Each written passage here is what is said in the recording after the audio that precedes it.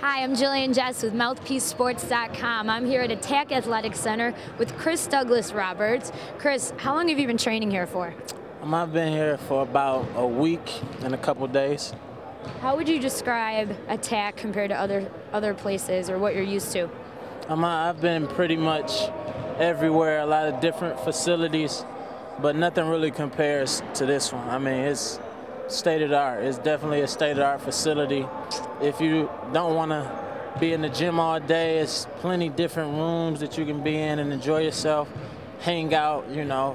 It's a beautiful facility, and it also helps us get ready. Can you describe the facility? I mean, what are some of these rooms that you can go to besides the court? I know we have the workout room over there.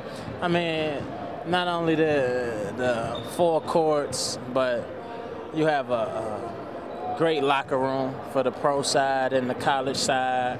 You have a player's lounge where you can just relax. Every game you could think of, Xbox. Yeah. It's a car wash in here. I mean, it's nothing really compares to what that I've seen. Get your whip washed.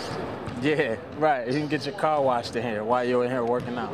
And if you're too tired, it's a bed. It's a couple rooms in here that you can lay down in. So it's beautiful. It's crazy, though. Do you feel like training at Attack is preparing you for the next level? Definitely, because Tim is giving me all of the drills that a lot of the pro teams do in the workouts. And it's definitely getting my wind up, and I can work on my weaknesses here. And by the gym being open all day, I can easily come in and get shots up or anything. So it's definitely preparing me. What is it like training and playing against other professional NBA players? Oh, it's great. It's great because it shows you what you're getting ready to go up against. I mean, you see it. You don't just see the Chicago players. There's players from all around the country who play pro that come here to work out. And that just shows the type of respect level they have for Tim and his facility. Can that be intimidating at all? No, definitely not, because you're a player. I mean, if you're a player, you want to play up against the best. If it gets intimidated, then you're showing that you're really not a player. Right. Got to keep that confidence level up. Right, definitely. Mine is always up. What do you feel, I know you've only been here for a week, but what do you feel like you've benefited the most from so far? Just by being here, by going through these workouts, I've definitely got my wind up. You know, a lot of people say that's a knock on me. I get tired or I look tired. By being here, I don't look tired or I don't get tired as fast anymore. Now, you went to Memphis, went to a national championship. Can you describe that run? What was that like? It still hasn't hit me yet, but it was crazy because a lot of people dream of a national championship run.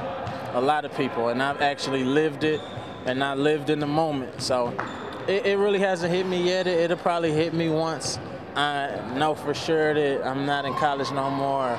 Around this time next year, it'll probably hit me like, wow, I went to a national championship. Things are changing now that it's going to be at the professional level. How do you think that transition from college play to professional play is going to be? It's not going to be easy because everybody is a professional now, and nobody wants to get their job taken from a young rookie, you know. So it's definitely going to be hard. You know, I'm going to have my ups, I'm going to have my downs, but I'm going to fight through them, and I feel I'll be all right. Is there anything like you tell yourself mentally wise to just keep going, keep fighting through? Yeah, that's all it is. Mentally, you got to be mentally strong to play this game. So I just keep telling myself, push on, even when I'm tired. You know, my body's hurting a little bit. I just keep saying, push on. It's going to all pay off. And it will. Thank you. Could you maybe just tell me, I just want to get a bite of your excitement that you had on this run. What do you think one of the best things was about leading your team to a national championship? Probably just seeing all my teammates happy, you know, going into that game, and everybody was happy, everybody enjoyed themselves. I mean, just being on that team was pretty much everything for me because I've made friends on that team that I'll know for the rest of my life. So just being on that team was really the thing that I really enjoyed the most. Well, congratulations again, and good luck in June. Thank you for joining us, Chris. Thank you. I'm Jillian Jess, and you're watching MouthpieceSports.com.